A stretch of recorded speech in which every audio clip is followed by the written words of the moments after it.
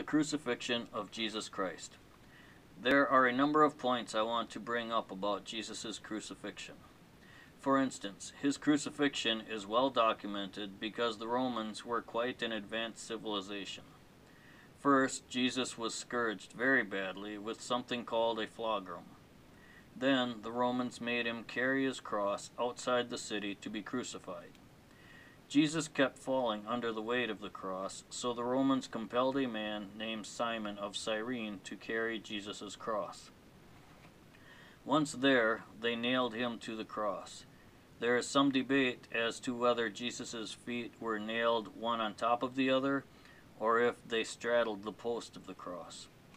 Also, his arms may have been tied to the cross to help support his weight.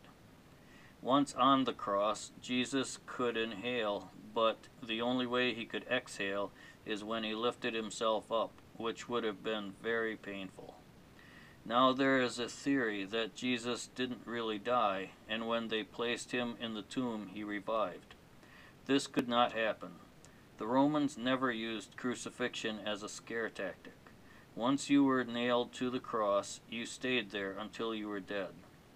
There is a report that a person survived on the cross for 9 days before they finally died. Plus, the Romans struck a spear in Jesus' side, causing blood and water to come out.